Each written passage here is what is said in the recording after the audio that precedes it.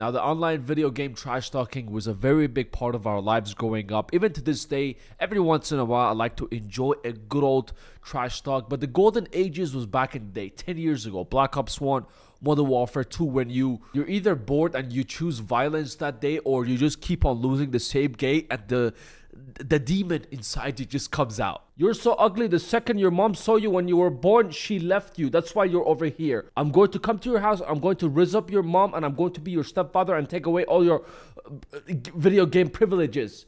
When your grandma's so old, her breast milk is powder milk. This is just a tip of the iceberg. I kept it very family friendly. But have you ever had a situation where you actually trash talk someone? Pull up. See what I will do to you. I will smack you back to God.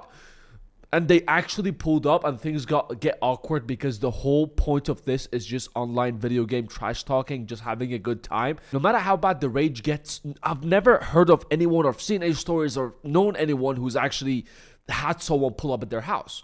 But in this story, I have a guy, a 20-year-old gamer who plays Archage, who he got into an online beef with someone, and he decided to travel 1,000 miles to go to their rival's house and confront the guy he had a rival with and try to unalive him because he was deeply hurt. The video game fan accused of flying across the country in the middle of the night to attack online rival. Bro traveled 1,000 miles to go to Florida to buy a hammer over there and a flashlight, and just at 2 a.m. go behind him like fucking Undertaker. Ding. I don't know what kind of conversations happened between these two, but bro really took it to heart. Kang flew from New York Liberty International Airport to Jacksonville International Airport before arriving to the victim's house in early hours of Sunday morning, around 2 a.m. to be more clear.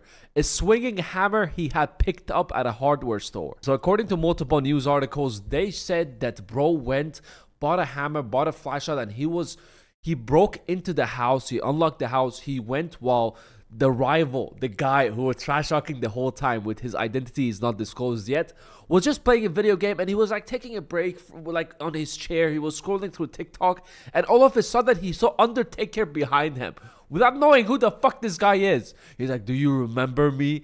I want to know what conversation how the fuck did their conversation go in this situation? "Hey, do you remember me?" "What the fuck what are you doing in my house? Wait, you don't remember me?" "No, who are you?" "Well, to refresh your memory, I'm Slasher Ding Dong 69.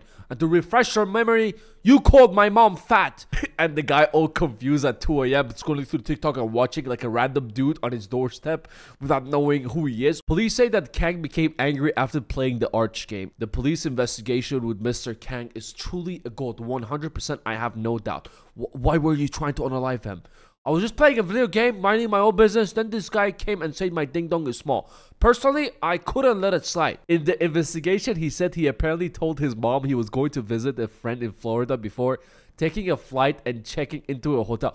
That is true dedication right there. Even if you're having spicy conversations with someone, like with a girl or a guy, "I'm gonna do this to you," from like all like different parts of the world, but you're like, "If I see you, if you were here, I would do things to you." And these people don't actually meet up. Imagine how dedicated you gotta be to actually go get a flight, check in into a hotel. By that time, usually the rage just dies down. You're like, "Bro, okay, fine. It's just another day of a video game trash talk. It's nothing new. Let's just move on with our life." This guy did not let the rage go. I'm truly surprised how he stayed angry throughout the whole thing. Get a flight, go to a hotel, rest up, get a hammer, get a flashlight.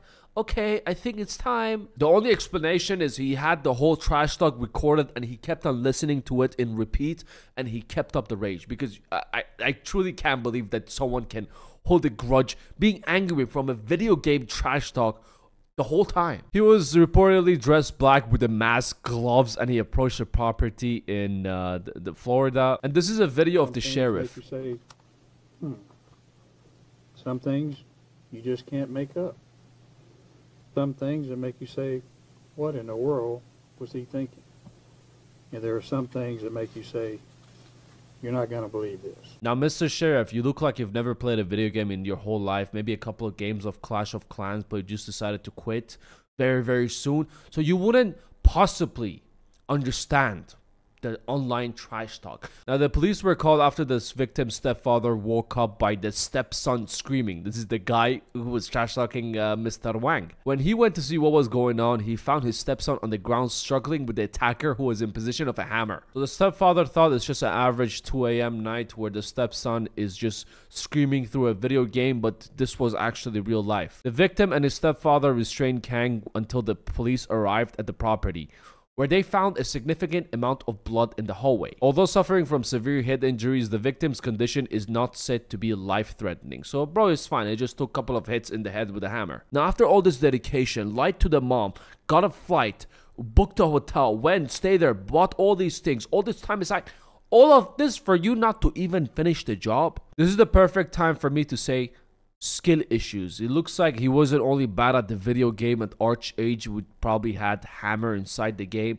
He was also bad with the hammer in real life. Now Kang meanwhile is facing attempted murder and burglary charges and being held at a county jail. When the suspect was asked why did he do what he did, the suspect stated that he is a bad person online. He called my dog ugly and I couldn't let it slide, so I had to go there and teach him a lesson. Now this is the best part. In addition, the suspect asked our deputy how much jail time I'm going to be doing for entering an assault. Like what's going to happen now? Am I gonna like serve like maybe community service, maybe 6 months jail, and I can go back to playing video games?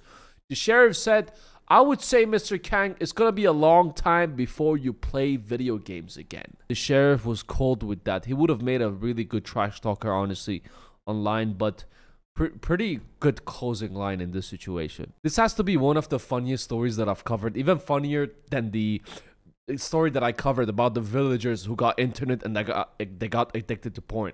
So what did we learn from this whole story, this whole thing is, if someone calls you a poopy head online, it's not worth it to travel, get a hotel, go and try to unalive them for whatever the reasons. Just think of it this way. If you take whatever people tell you on a video game seriously, you are not going to be playing a video game for a very long time as well. And the next time you decide to call someone's dog ugly, just be careful. Watch your back at 2 a.m. when you're still playing a video game, because that person might just be behind you. And I'm surprised, since they were in Florida, like the house didn't have any weapons inside to protect themselves in this situation. When you said Florida, like I would expect like an AR-15 RPG in the house. Like that's like the minimum you should Florida people have in their house. But anyways, I just thought this story was really funny. Just wanted to share it with you. Let me know your thoughts in the comments below. Take care of yourself. I'll catch you on the next one.